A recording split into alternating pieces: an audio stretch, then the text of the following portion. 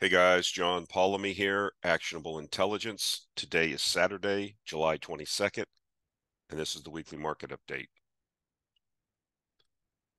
The disclaimer, anything that you hear or see on this podcast or video is not to be taken as investment advice. I'm not a financial advisor. I cannot give you individual investment advice. Please do your own due diligence and your own research. It's your money, it's your responsibility. Okay, let's get into the slides for this week. So again, the Fred website, we're big fans of it, ran by the St. Louis Fred. You can go to that website and track and look at all kinds of economic parameters or information or that's tracked. One thing I want to say is I'm going to show some charts. I don't necessarily want to just say this is the end all be all, but I think, we're starting to see some patterns develop. And, I don't want to, I want to be cognizant of not just cherry picking certain data points or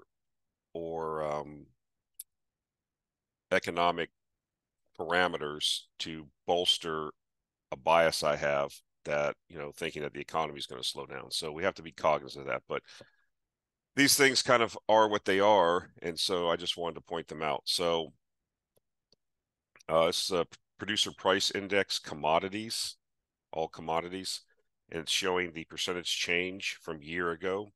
And so you see, obviously, after the pandemic, all of the fiscal and monetary stimulus, you had a significant year-over-year changes in commodity prices, right? Because if you create a bunch of money, if you create more money than a sort of fixed amount of commodities, the price of the commodities will go up. But what we've seen here recently is the fact that, we've had a year of really tightening liquidity, higher rates at a very accelerated pace, balance sheet being slowly but surely shrunken, and bank lending being constricted. So we've seen the supply of money kind of tightening. Not only that, we know that we're kind of in a manufacturing recession around the world. We pointed that out. That goes without saying if we just look at the ISM PMIs. But what we're seeing now is we're seeing kind of deflation in commodity prices, right? Year-over-year change is now turning negative.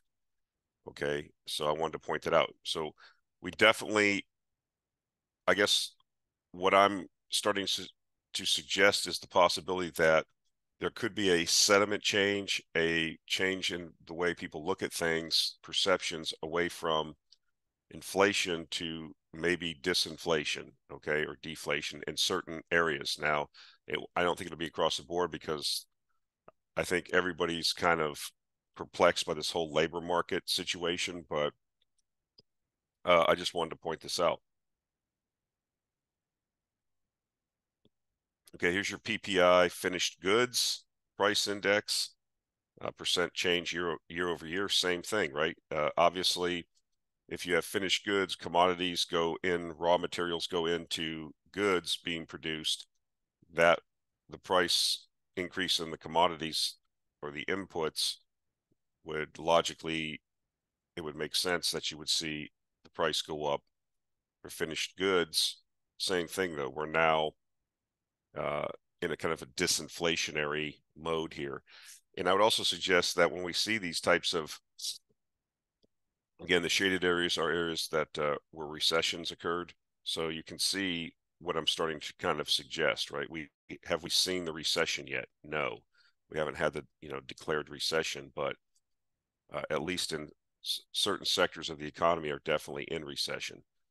But I'm just I wanted to point this out. Bank credit, like we just talked about, one of the main factors in liquidity creation. Bankers have been cutting back loans. This is the percent change from a year ago. Bank credit, and you can see really, at least as far as this goes back to like the 1970, maybe 50 years, we haven't really seen bank credit. Uh, I mean, it declines. The rate of change will fluctuate, but it would still be a positive increase in bank credit, except for the coming out of the great financial crisis. But you can see how precipitously this has dropped over the last, 6 months or year, and it's possibly going to go negative here. So this is not a positive. This is not inflationary. A lot of the money creation comes from the creation of bank credit, and we're not. This is just another indication that liquidity is continuing to tighten, which will feed through into, eventually, my view is asset prices. As we're seeing, rates are, they're still talking about raising rates again, maybe one or two more times. The balance sheet continues to run off at what, $100 billion a month. So this would all contribute, in my mind, to tighter liquidity, not looser. Corporate profits, again, they spiked. Obviously, if prices go up, I mean, a lot of this stuff is nominal, right? Change, right? Percent change from year ago, non-financial corporate business profits before tax, now going negative. You see what happened during prior recessions, what happens. And as profits peak, it appears that when they finally do go negative, if they do, you're well into a recession by then.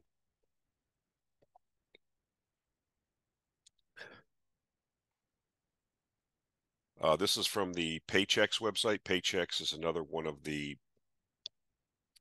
payroll processors. A lot of small businesses, smaller businesses don't want to have a huge back office for payroll. And so they, contract this out.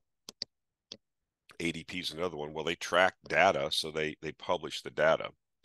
And so what we see here is that small business employment is contracting, right? So you can go to the website and you can really parse down to the data by state, by industry, things like that. But this is, small business, and we're seeing 12 months change in employment is actually down 1.5%. You see the big spike after the pandemic induced recession or lockdowns and how employment crashed at small businesses and then how it's come back. But now you see it's slowly melting away.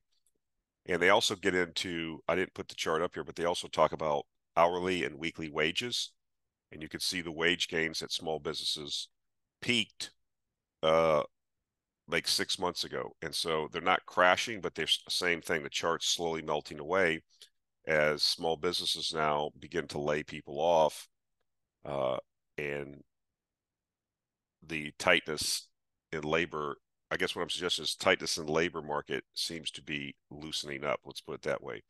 Employment's coming down, is contracting.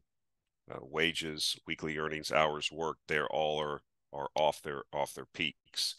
And so I'm not hunting around. Continuing claims are still, not in the hope framework, are not indicating a big move higher in unemployment. Either is initial claims. Initial claims were down again last week, like to 225,000. That's really super low.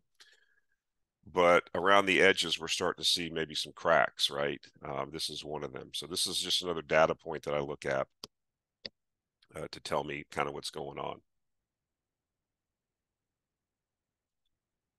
The leading economic indicators now have been down for 15 months in a row. They were reported last week in the conference board. Again, we've been and are now still in areas that in previous, if you go back in time, definitely be in a recession, right? So this is from Charlie by Elio.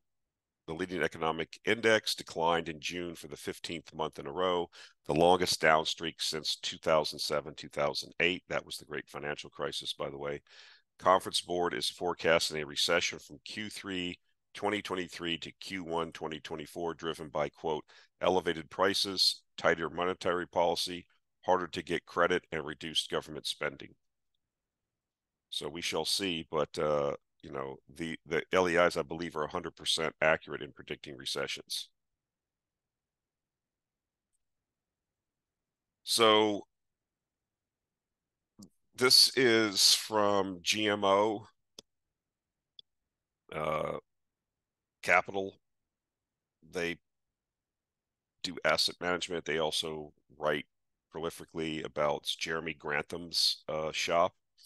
And this is a chart that I like taking a look at that comes out every so often. And basically what it is, it's a 7-year asset class real return forecast. So I'm not going to get into the whole methodology. They've written about it.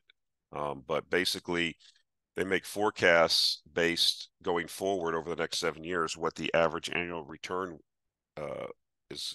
They're projecting it to be based on, you know, valuation metrics, a lot of return to the mean type calculations, things like that. And I find it interesting that with everybody being so bullish and talking about a new era, you know, we've talked about that before. I know I really did enjoy a lot of the debate that we had in the comments when we talk about this, because that's what makes a market, right? A lot of people are putting forth arguments as to why this is a new era, why the market's not overvalued, why AI is not, you know, a bubble. And I thought that it was interesting, even though we point out that it's never different. But evidently, some folks put forth the argument that it is different. I put forth the fact that even if you have a transformational business, industry, company, theme, whatever, my view is that valuations do matter. And we saw that during the internet bubble and the great financial crisis. Things can get, regardless of the prospects, like we use the example of the internet, are so transformational.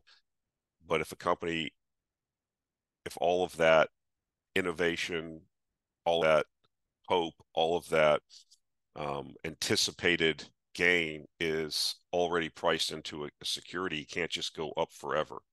And you have to look at the valuation. I mean, but some people, I'm not sure if everybody gets that. I didn't get that for a while. And I would start associating linear change as going on indefinitely, but it's mathematically becomes a problem at some point. I mean, you can't have, you know, if you have a $23 trillion economy, which is how big the US is, when you have companies with $1 trillion valuations, I mean, they're worth, you know, 5% for 3.5–4% of the total GDP of the United States for one company. Seems a little specious. But anyway, we had that discussion last week. But what I want to point out here was, if you look, this is the anticipated real return forecast, real return, I suspect, being after inflation. And what you see is, because of the gains that we've already had, you know, you're not going to just have 40% gains every 6 months or every year. It's just, like I said, it's mathematically impossible. And so a lot of the gains are baked in. So you need a return to the mean, return to the average, if you will. And what they're saying is that over the next 7 years, you can anticipate, just in U.S. stocks, a negative 2.5% annual return. U.S. small cap, a little bit better, around a 2%, a negative 2% return. What I found interesting was, what were the areas that they said would do well? And I talked about this about several months ago in a video, and this is where I've been slowly but surely shifting monies, and I'll talk about that in an upcoming slide. Emerging markets, right? Emerging market value are forecasted to be, in at least equities, the best performing sectors over the next 7 years on an annualized basis, real return. And so that makes sense, right? Because these countries, this area of the market, if you will, emerging market equities and emerging market value, they've severely underperformed for the last decade.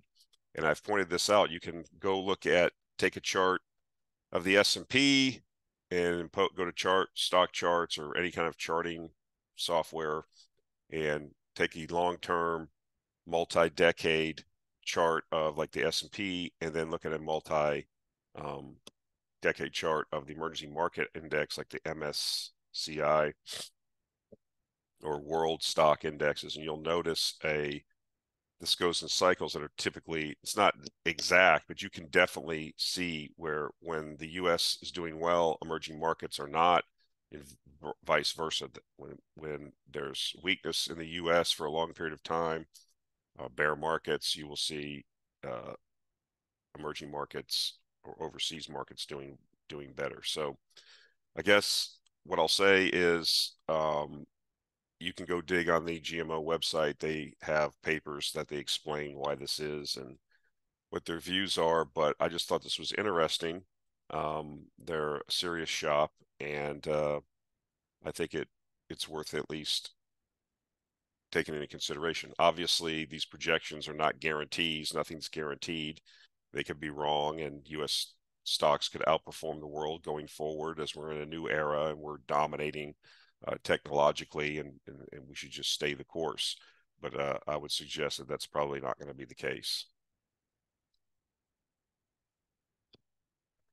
So just to use an example, this is from Crescat Capital, Tavi Costa. I think he is Brazilian, so he talks about this a lot. This is a long-term chart of the Brazilian stock market as represented by the Brazil ETF. A lot of people like to bag on Brazil. I think it has potential. It's worth taking a look at. I opened some speculative positions there, and it looks like, if you just look here at the very far right, you see some action here. Now, I don't like to get into crayon marks on charts. This market's been in a downtrend for 15 years, going on 20 years here. And you can put, like I said, crayon marks on a chart and make arguments any way you want. I would say that it's worth watching, because if this is able to break out, you could have a substantial run. Now, what could be the potential catalyst? Well, we already have a view that the next decade or so is going to be a resource bull market, right? And Brazil is fortunate is that it is endowed with many natural resources, oil, aluminum, gold, all kinds of stuff, farming stuff, iron ore. It has multinational companies that are set up. I mean, you look at a company like Petrobras, I think that, they are moving forward with a lot of increased exploration and exploitation of already identified resources. I think the stock is paying like a 20-something% dividend. Do I have some shares? Yes. Is it in the portfolio? No. The portfolio is looking for more of capital gains of 3x, 5x type capital gains over the next 3 years. So I don't necessarily see Petrobras as being that. But if you are a dividend investor, that dividend is, they're paying, right? And another company that's paying like that is Ecopetrol in Colombia, but these are different stories. Stay focused on Brazil. So what's the catalyst? Okay, well, we think we're going to have a resource bear market.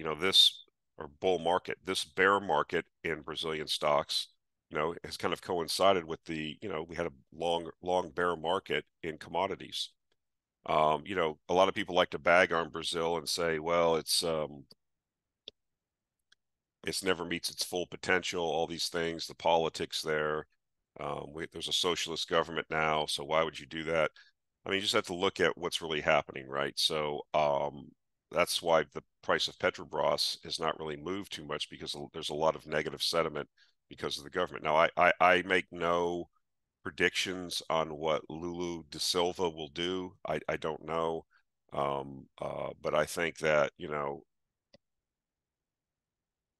he's been the president before, and, killing the golden goose is not the good thing to do. The other catalyst I think is worth watching is I was shocked by this. was pointed out on Twitter on somebody I follow, so I went and looked at it. I didn't realize this, but Brazil has very high, the central bank has interest rates up very high. They're like 13.5%, right? They were very aggressive in raising rates to combat inflation. And I didn't realize this, but the inflation rate in Brazil is down like low 3%. It's like 3.2%. And so you have real rates there, of 11%. That's very contractionary monetary policy. What if you're in a situation where you have the potential for a resource bull market in the next 10 years because of the underinvestment, because of the ESG mandates, all the things we've talked about. And now in the short term, you have another catalyst that could be that the central bank has a lot of room to cut rates. If the inflation rate in Brazil is 3% and interest rates are over 13, what happens to this equity market if they cut rates? What they cut rates in half? What if they cut rates over the next year, 18 months, they're down at 7 or 6%? What happens to equity prices? What happens to bond prices there? Now you'd have to say, well, what happens to currency prices also, or to the currency vis-a-vis the dollar and things like that? But this is your homework if you're interested, because I think there's a potential here for some action over the next few years. Okay, just simply on the fact that monetary policy, you can go back in time, which I did, and what happened last time when rates were fairly high, and then the central bank started cutting rates? What happened to the equity prices? What happened to financial companies? How did the banks perform? You can do this research. There's like 35, I think, stocks that trade on the NYSE that are Brazilian-based companies. So I'm not going to get too far into it, but I think this is an opportunity. I'll be writing about this more from the subscribers of the Actionable Intelligence Alert newsletter. But I think this is another area that a lot of people aren't paying attention to. You can see it's just been in a long, drawn-out bull market. But what I like is it just isn't continued down, right? You had this big plunge during, the pandemic. And look what's happened. It's kind of worked itself back. It's kind of, bottomed. It hasn't, really continued down further. Now, I'm not saying that it's not going to. It could very well be that, we don't have a commodity bull market. It could happen that, the world stays in recession, that I'm wrong about, Silva, and he's a socialist, and he starts doing, Maduro, Chavez type things there. I don't know. No one knows the future. But what I'm saying is, with the current hand that I've been dealt, and with the potential catalyst where you have a 3% inflation rate and central bank rates over 13%, there's a potential for the cutting of rates, and then, what we typically see and what has happened in the past in Brazil. Like I said, take the time over the weekend to go back in time.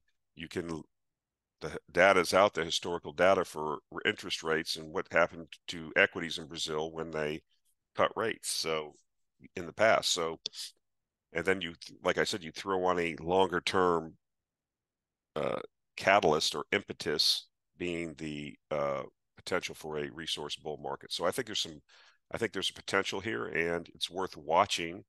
If the ETF gets up, close to 40, I think it's trading around here, it's like 33. If it gets to 37 or 38, that would be a definite move higher, right? This is a monthly chart, so you're seeing some action here, but you could make the same argument at different other points on this also. So caveat emptor, this is not financial advice, but I think this is an opportunity. This was a tweet by Cuppy. I thought it was humorous. I just wanted to show us. He says here he was reading many Q2 23 quarterly limited partner letters all afternoon. Let me summarize and save you a few hours of time. Dear clients, seven stocks went up this year. We didn't own any of them. Whoops. See you next quarter. So he's kind of alluding to what we've talked about in the past, that this rally's kind of been led by, just a handful of stocks. Although it is starting to broaden out recently, I will acknowledge that. But that doesn't necessarily mean we're in a new bull market. So I'm not going to go through that argument again. I just thought this was humorous. So I wanted to talk about this, right? Schlumberger, we all know, is the world's largest oil field services company. They provide just about any service you could want. Geotechnical, geoscience, all kinds of well monitoring, all kinds of anything that you need, they can pretty much do. And so I wanted to point out, they had their conference call yesterday. I wanted to point out a couple comments that were made and then comments from the Q&A. So it's a couple slides. These are the CEO comments before the Q&A, cherry picked. You can go read the transcript. But he said, furthermore, we continue to witness a broad resurgence in offshore driven by energy security and regionalization. Operators all over the world are making large-scale commitments to hasten discovery, accelerate development times, and increase the productivity of their assets. We anticipate more than $500 billion in global FIDs, FIDs final investment decisions, between 2022 and 2025, with more than $200 billion attributable to deep water. So he's just talking $500 billion offshore, $200 billion in deep water. This reflects an increase of nearly 90% when compared to 2016 to 2019. So the amount of spending is going to double from the previous few years, right? 5 years or whatever. Okay, this is our whole thesis for offshore. The CEO of Schlumberger is acknowledging it because it's going to be material for his business. These FID investments are global, taking place in more than 30 countries, and we are seeing the results with new projects in offshore basins across the world. So it's happening. We're in the middle of this thing. Again, do I think that there's still an opportunity in offshore? Yes, there's still an opportunity. Is it going to go 10 times from here? Likely not. This is another example of, this thing is going mainstream now. This idea, this thesis is going mainstream. It has already. And so a lot of the big move higher has already been made. This is why it's so important if you want to play in this sphere where this is where I play, where I try to identify areas of the market or opportunities in the market before the mainstream does. And it's a very lonely place because we had to sit for a couple years. I think Trader Ferg was in the same boat. We talked about this several years ago. There was a first move higher in offshore prior to the pandemic. It was slowly recovering, and then it got short-circuited by the pandemic. A lot of companies, that was like the final straw, and a lot of companies ended up getting restructured. It was actually a blessing in disguise, but it got aborted, shall we say, that first recovery. Then when we came out, we just had exacerbated the underspending because nobody was doing anything the last couple of years. And so then inevitably, the second iteration of the upswing began, which was inevitable because spending had to increase. Now that we also have shale now people are starting to realize that shale's peaking now. And so it's like, okay, well, we have to go offshore. The thing about it is it's not just like wildcatting offshore. There's been a lot of work done already. A lot of the basins are identified. It's just a matter of doing the work. And as we've said before, now you have all of this, they're talking about the CEO of Schlumberger saying it right here. You're seeing nearly doubling of spending from prior time periods. But the problem is the equipment, the personnel, the assets have shrunk. I can't give you an exact figure. I haven't done that deep of research, but we know from all the bankruptcies, all the consolidations, that the industry is going to be not in a position to have enough equipment and resources to service everyone. And we're seeing that already. And consequently, what's happening? Rates are going through the roof. Prices, business prospects for offshore, people that work offshore. Okay. That's the point. Now, it would have been better to buy the companies a year ago or 2 years ago. When oil went negative, you should have known, well, this is when I was buying a lot of this stuff. But you have to sit there. It's a very lonely place. Who was talking about offshore? I was the only person parsing these. I wasn't the only one, but there wasn't that many people. Now everybody's onto it. It doesn't mean it won't continue higher, but you're not going to have the potential for a 5x or a 10x from these levels. Is it possible that some of these companies will double or triple? Yes. But the real life-changing wealth is by concentrating in big positions when things are really cheap and being able to just sit there and not do anything. So on the Q&A, I'll read these comments. I thought these were interesting. Some more comments that were made. CEO was asked about offshore, and he goes on. He says, "I think obviously we did comment on the return of offshore. We were the first to flag it and to call for the return of offshore, which is true. We've been talking about these conference calls over a year ago. Schlumberger recognized the turn. And I think we have seen this international offshore resurgence materializing in the last 12 months and accelerating. And in the second half, actually, the offshore rig count will be higher than the land rig count increase. So this momentum is driven by the economics of offshore assets, where the final investment decision now, the vast measure of the FID, are below $50 a barrel, hence favorably positioned for final investment decision. We see also the emergence sort of the second leg of final investment decisions and future offshore expansion driven by exploration appraisal. Exploration appraisal is happening in many countries. There are many rounds of licensing rounds happening. A lot of exploration and appraisal is happening to find this next reserve and develop.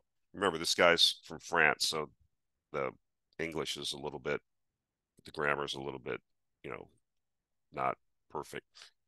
So offshore is there to stay, and not only in 2024 or 2025, but beyond, as we can see, and with the second leg materializing. So we're in it to win it. We're in the middle of this recovery. We're going higher. We've talked about a lot. This has been my highest conviction. I said this, I don't know, a couple weeks ago. I said it in the newsletter too. My highest conviction portion of my portfolio is offshore services.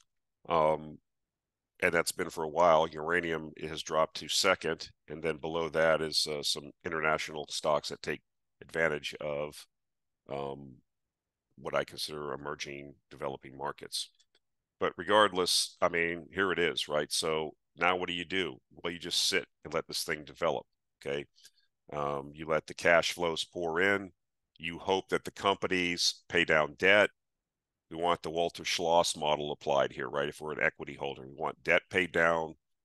We want stock buybacks. We want dividends. What we don't want is rushing out and saying, okay, I got an extra $1 billion in my pocket. I want to build I want to be the first guy on my block to have an 8th generation drill ship. We don't need that. That will eventually happen as these prices stay high. Will we see, like I've said before, will we see drill ship day rates at 800,000 or $1 million a day? I don't know. It's possible, I guess. Anything's possible in a tight market. If oil goes to new all-time highs, do we have a frenzy blow-off, or this industry would go nuts? Everybody it'd be like a gold rush, and then people would, I think, be looking to, well, guys, it's time. They'll start seeing the management shift from what we want, which is return of capital to shareholders, into a mindset of, well, the money's burning a hole in our pocket, and I want to be, the first kid on my block with a new toy. So we need to be cognizant of that, but I think that's still a long time down the road. And I just think this thing, the only thing that derails this is if you had like a worldwide depression and oil prices went, below 50 for a long period of time. A lot of these projects work at 30, 40, $50 a barrel. And now with onshore resources peaking in these shale basins, the growth is going to be offshore. So the longer, I've forgotten to say this in the past, a lot of the emphasis was put on shale just because it's so short cycle. You can get a drill rig out there, you can get a crew, you can get busy, you can have that well drilled in 2 or 3, 4 weeks. You can do what you need to do and have it producing cash flow in a few weeks after that, in the best case scenario. In offshore, you're making multi-year commitment here, right? You have to build, you have to get the rig, You have to get the equipment. You have to get the subsea contractor involved. He has to manufacture that equipment. You have to have all that stuff on station. You have to set up a logistics base onshore in Louisiana or Guyana or wherever you're working offshore Africa. Okay, it requires a lot of people, a lot of organization, a big commitment of time and money, and the payoff doesn't come for years. And so as we weren't seeing that because it was so much easier just to shove capital into the Permian, Bakken, or Eagleford, but those opportunities don't exist. So now the emphasis has to move offshore. And so we're seeing it. You even hear the CEO of Schlumberger saying the same thing. You're seeing people now making these long-term commitments. So I think we're sitting in the cuckoo bird seat here on this, and like I said, just ride the wave. Tommy Deepwater, follow this person on Twitter. If you're interested in offshore services, this person tweets a lot of good information. Here's the tweet. He lifts some of the tickers. Rig rates seem to be increased by the week. Equity analysts are now asking E&Ps if they have secured their offshore rigs from the Aker BP call. This is in Norway. This spells, quote, pricing power for offshore contract drillers. Here's the key statement. They aren't building new ones. And this just is a dialogue between an analyst and the chief executive officer of Aker BP. The analyst says, my second and final question is regarding rig capacity. Rig rates seem to be increasing by the week and rig availability is getting lower. And we've seen rigs moving out of Norway and now coming back to Norway with additional costs. Pretty strange move, by the way, but I just wonder, in light of this, could you please update us on your secured rig capacity for the years to come? Yes. So as I'm sure you're aware, we have a drilling rig alliance with Noble and another company. I think it's a Norwegian company. We also secured a rig with Saipem, which is an Italian company. So as of right now, we have secured the capacity we need, both for the exploration program and for the production drilling in the PDO program. So right now, there's no need for new rig capacity in the Aker BP work program. But I agree with your sentiment, yes. So it's musical chairs. People are scrambling. So what's going to happen to day rates? That's why day rates are going through the roof. And so this is just another data point, anecdote, vignette, if you will, that this is going in the right direction. Okay, some more positive news. So there's a guy I follow on Twitter for my tanker information that's pretty plugged in. He just wrote an article on Substack. The guy's name is Ed Finley Richardson. I don't know if that's his real name or his pseudonym, whatever. But I would follow him on Twitter, him or her, whoever this person is on Twitter. I've had some communication with him, pretty switched on the tanker markets, shipping. And he just did an article on Substack, which I'll put a link in the show notes to, with regard to the offshore service vessel market. And so what do we see here? So offshore service vessel order book is at its lowest on record. So again, people are not ordering new boats. This is good for us. As a matter of fact, the order book for service vessels has gone from 33% of the fleet in 2014 to 3% of the fleet currently. That's what we want to see. That's what we saw in tankers. We haven't done exceptional in tankers, but we've done good. And I still think there's more to come with tankers, but it's the same situation. It's supply and demand. And again, no one's talking about building new boats. As a matter of fact, the industry is slowly but surely consolidating. So again, read the article that I'm going to give a link to. And consequently, when you have not enough boats, nobody's making new ones, but the demand is going nuts, what happens? This is offshore vessel charter rates. Day rates are soaring. So this is the North Sea term, West Africa term. And you see the dates down here, right? I mean, if you've been paying attention, we were talking about this, and rates have basically in the last year just went nuts. They've doubled for all practical purposes. and no one's talking about it. This will start flowing through now into the reports that we see, the year-over-year reports for the offshore service vessel operators that are publicly traded. This will make a lot of sense. Again, this was the time to buy back here during the pandemic, when the oil industry was going to go away, when oil was negative $47 a barrel. You see, nobody was doing anything because there was an oversupply of boats because there was no activity. Okay, or there's always activity, but it wasn't the situation we have now. This is a commodity market. Again, you have to think of it like that. There's no proprietary knowledge on this. You build a boat, you get a contract, you go out there and do your thing. So I'm not making it, I don't want to sound glib. There's a certain amount of expertise involved, but there aren't huge barriers to entry, is what I'm saying. So, although I think there might be now, because if you wanted to start one of these companies from scratch, I don't think you'd be able to get the loans. I don't think you'd have a hard time getting the boats built. So I kind of retract that. But again, what I'm trying to say is that you can see we knew this business wasn't going to go away. We investigated the business. A lot of pushback was, well, all of these boats are cold stacked. They're just going to bring these boats.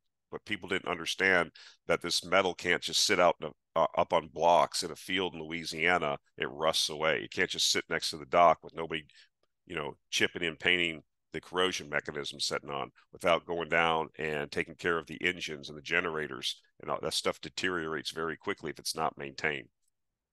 And then the cost of, once you started activity started coming back in 21 and 22, you can't just go get these cold stacked vessels and bring them back. The cost to bring them back didn't warrant. You have to take them for a special survey every couple of years, right? And as the older the vessel gets, the more intense the inspections become, right? The more cost is involved to bring it up to meet the regs of the special survey so you can get your license to operate. It's not just a bunch of random people just doing whatever they want. There's regulations, and I don't think a lot of people understood. They just looked at it and said, well, this operator has all these boats just sitting there. When activity does come back, all these boats are just going to come back into the market. That wasn't the case. That's why you have to do some homework. That's why you have to kind of deep dive this. That's why you can't just listen to somebody has an idea on the internet and run with it. You have to understand what's really going on. But again, we're sitting in the cuckoo bird seat. These are, multi-decade highs in rates. So we'll see how this continues. A little bit of nuclear positive news. A wag in the comments was like, what's the big deal? All these things that you're highlighting are 10 years out, these builds. What I'm trying to tell you is that if you go look at the World Nuclear Association, they list all the reactors that are in construction, that are being brought online each year. Okay, what I'm trying to tell you is it's not just like going to end in a couple of years. There's continually more and more announcements. Okay, that's why I think the undersupply situation in uranium is going to be with us for a long time, and it's not abating. We're in a growth industry when we talk about nuclear power. So France announces site for 2 more EPR2 reactors. Our old friend John Quakes, who we should follow on Twitter, because this guy is like putting up all the news all day long, every day, about any kind of news that is nuclear or uranium related. France chooses 3rd site for building a pair of new massive EPR2 reactors in a 6-reactor, 52 billion euro construction program. You got to remember, it was like a year ago or 2 years ago, I don't remember the exact date, that Macron was talking, and the French government was talking about slowly but surely phasing out the nuclear program.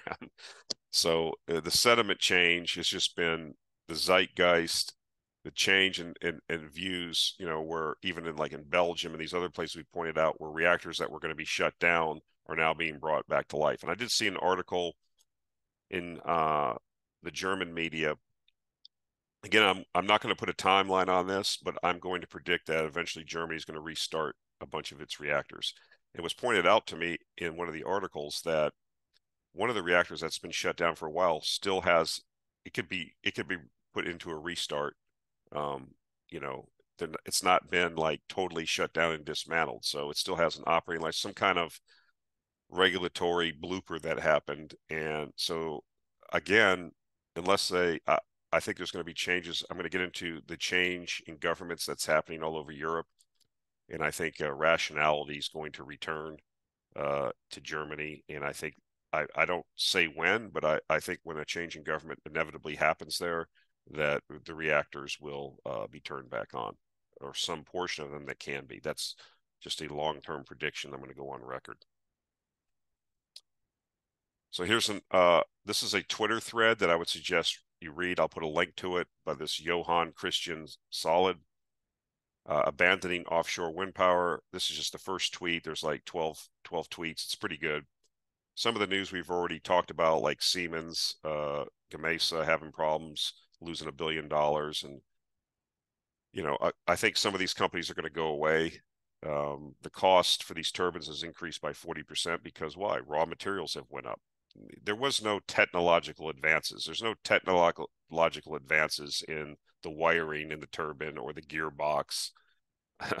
Okay, it is what it is, and as the costs for the materials that go into that go up, the price of the turbine goes up. That was as simple as that. Have they gotten bigger? Yes, that requires more materials. Said wind power companies abandoning offshore projects. Several wind power companies find themselves in a difficult situation as costs increase of up to 40% halts projects worldwide. I've gathered all the latest news about projects being abandoned or halted. So if you're interested in that, you know, I don't do this to dance on the grave of wind power. I've built wind farms. Okay. I'm agnostic towards this. I'm not a policymaker. What I'm trying to point out to you is that if you don't get the power from wind, well, you have to get it from somewhere. And I think that's why you're seeing rationality return and the shift back to nuclear, because people still, like the Swedes, they had a change in government to a center-right government. And they said, we're not going to abandon the, you know, getting off of fossil fuels, but we're going to abandon the effort renewables and focus on nuclear. That is what I'm trying to point out.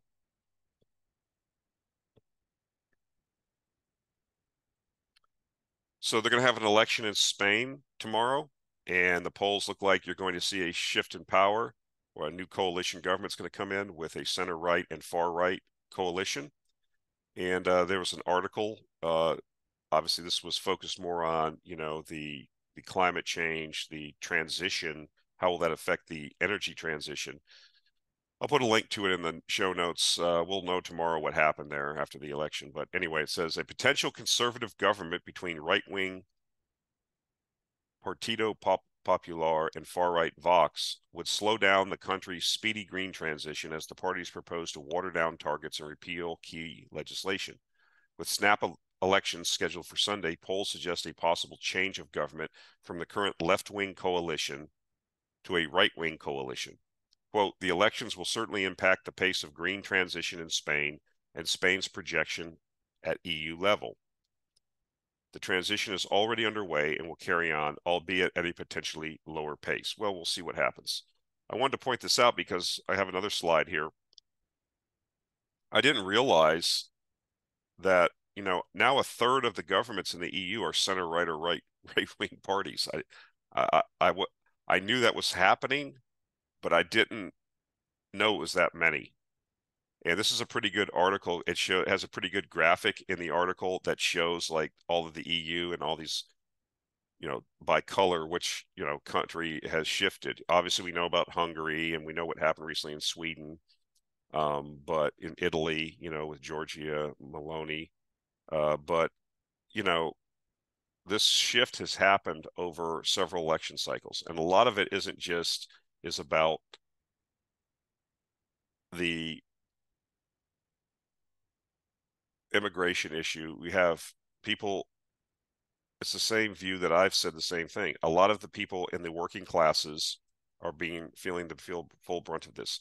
And it's not like you have these mostly families coming in from war-torn countries. You have military-age men coming there with no families and causing a lot of issues, let's put it that way, drug dealing, crime, things like that. And people say, well, you just like blame the immigrant. These people don't want this unregulated immigration, the people in these countries. And they're exercising their democratic vote to elect parties that are going to restrict it and deal with it. That's the main impetus, okay? Not only that, the lethargic economic conditions in the EU. Not only that, another issue is, just this overbearing, centralized, communist, neo-Marxist, technocratic government in Brussels. Unelected people like Ursula von der Leyen and her cronies that on the commission that, don't are making policy, and people are becoming more nationalistic now and saying, we don't want to do that. I don't want to go with that. And, you've seen, countries like Hungary lead the way. You see the demonization of that the press has towards Viktor Orban. And you can agree or disagree, but, this is the democratic process. And it takes longer in Europe for things to shift because of the parliamentary systems and proportional governments and the need for coalitions. And so change happens small. You have Finland, Sweden, Italy, Hungary, I think some Eastern European countries like Slovakia. I can't remember. You have to look at the map. But anyways, this article is pretty eye-opening. I didn't realize that this many countries had shifted to the right. And I think it's going to continue. And I don't think it's a bad thing. It says across Europe, parties opposing net zero and mass immigration are gaining power as millions of citizens shift their allegiance towards populist right-wing parties. I don't like this right wing, okay? They have a view that's not, socialist or neo-Marxist. And a backlash against open borders and net zero dictates. The EU's traditional social democrats, green ideologues, and left-wingers are losing their appeal at the ballot box. The rebellion, why is it a rebellion? The technocratic class that includes the media and the universities, they don't like this because their power is going to go away, okay? And the things that they are pushing for, okay, are not going to get implemented. I think they'll eventually will, because this we'll have to wait and see if this is just, a little bit of an uprising and it's 2 steps forward, 1 step back. But, this is the kind of language that's used, the rebellion. It's the will of the people. Do you believe in democracy or not? They don't actually believe in democracy unless the people they want to vote in get voted in. Then if people have a different view, if people, want to have a referendum on changing the complexion of Europe, it doesn't help, like these riots and stuff that you see in France. People don't want that. They don't like that. Okay. And there was never a referendum in the US, Canada, any of these countries that asked the people, do you want to change the composition of this country by bringing in millions and tens of millions of people from the developing world that don't necessarily have the same values that we have, that they don't necessarily, they come and then they don't, if you, the problem, the mistake that is made is you don't let people trickle in and assimilate. Okay. You bring these huge waves of people, they congregate in their own sections of town, and then you have, they're isolated, and it causes, well, we've went through this before. And so it causes everybody's frustrated. The immigrants are frustrated, the native population's frustrated, but this is, the technocrats, this is what they want. So anyways, it goes, our map below, which I think is pretty cool if you look at it, I'll put a link to the article, shows that more than a third of the EU's 27 member nations are now run or highly influenced by populist-style governments. That's what I prefer, populism, or factions. All favor halting uncontrolled migration, tackling crime, promoting traditional families, and pausing hated EU laws aimed at forcing people to alter their lifestyles to reach net zero greenhouse gas emissions by 2050.